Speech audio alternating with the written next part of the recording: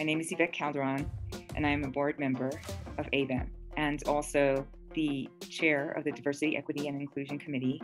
Our committee really thought long and hard about what we could do to start this journey of diversity, equity, inclusion. So we decided to put together the Leon Haley Academy.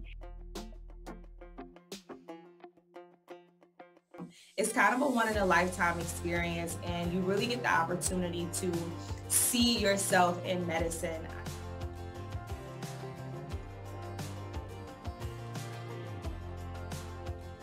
And it's information you're going to take with you everywhere, because this is the first time I'm really learning about diversity in medicine.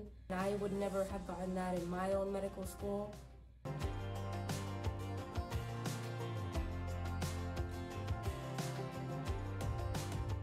I'm just enjoying myself right now, meeting great friends, getting to talk to amazing people, and getting great mentors.